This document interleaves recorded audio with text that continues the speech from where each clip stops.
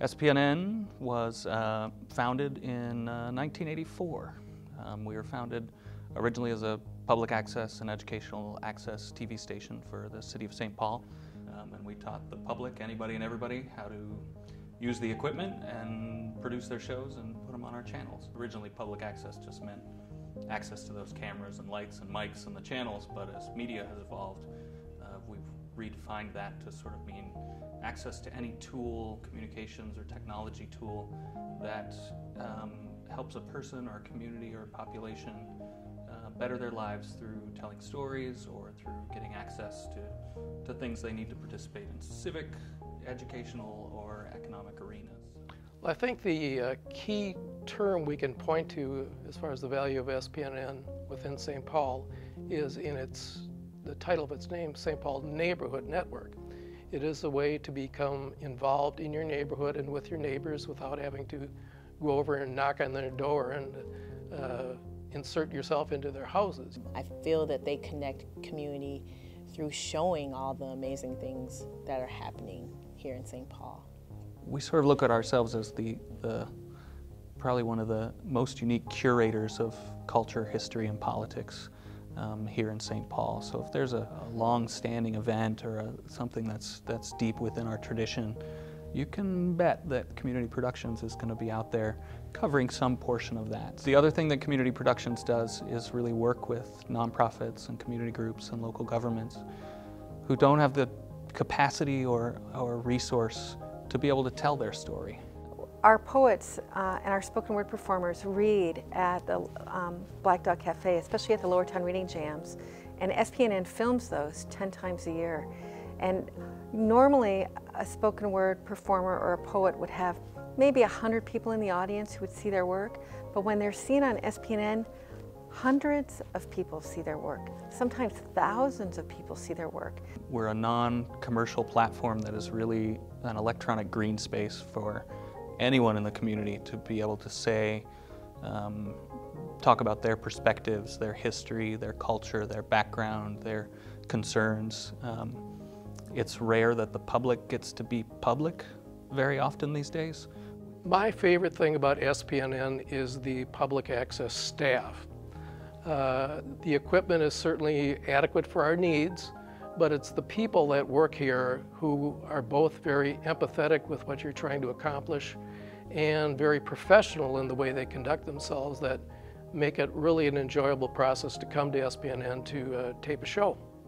Any community group, individual, organization, church can come in and learn really how to make media. And that can be from the basic level, right? I want to go film the jazz fest that's happening in the park. So you're going to learn how to use that camera and use that editor and go out and film that and put it on the air.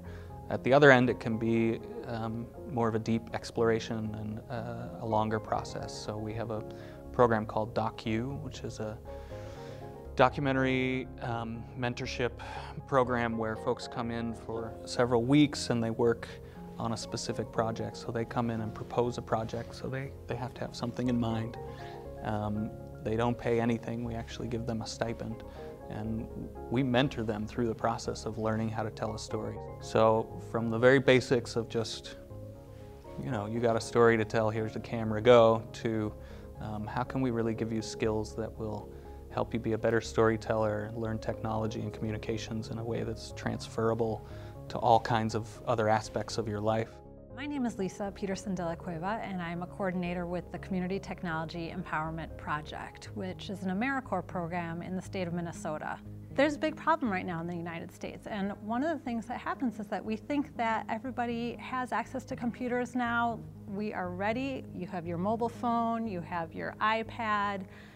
There's kind of this myth that the digital divide no longer exists, and that's not true. We, the CTEP AmeriCorps members, are working with people all the time who have never touched a computer. I think one of the most valuable things about CTEP as a program is that we are based at a community organization, and we're working with nonprofits and social service organizations who might not have the expertise in technology. And we like it that way. We want to be able to bring technology to places that are doing really amazing work already. SPNN's youth department, we connect with about 250 to 350 youth a year, and that's either here at our facilities or out and about in the community at rec centers and libraries. We have a number of different youth programs here at SPNN. We have the Set It Up program, which is an after-school program for teens to create a magazine format show around different issues that the youth decide on for the show. We also have a partnership with the St. Paul Public Libraries called Createch, where we work off-site in different neighborhoods to provide short workshops and project-based learning. And during the summer, we have a program called the Youth Intern Program, which is a 7-week paid internship opportunity for low-income youth to create documentaries about issues affecting their communities. Creating makes me feel like I'm alive, so just this place gave me an opportunity to create, whether it be film or like a flyer or music. It makes me feel good about, it makes me feel like I'm affecting the world and my community around me somehow. I think what's important for folks to realize is that organizations like St. Paul Neighborhood Network are far and few between, and St. Paul is blessed to have an organization like this. As the technology landscape gets more and more complicated, as we get more and more channels, we get more and more ways to communicate, there's really only one person in our community that's going to help folks navigate that, understand that, and better their community, and that's St. Paul Neighborhood Network. So if you care about the work we do and you're interested in supporting us, I encourage you to go to spnn.org and consider giving us a donation, consider volunteering your time, or if you have a local business that would like some exposure, we'd love to give you some time on our channel to say thanks for supporting us.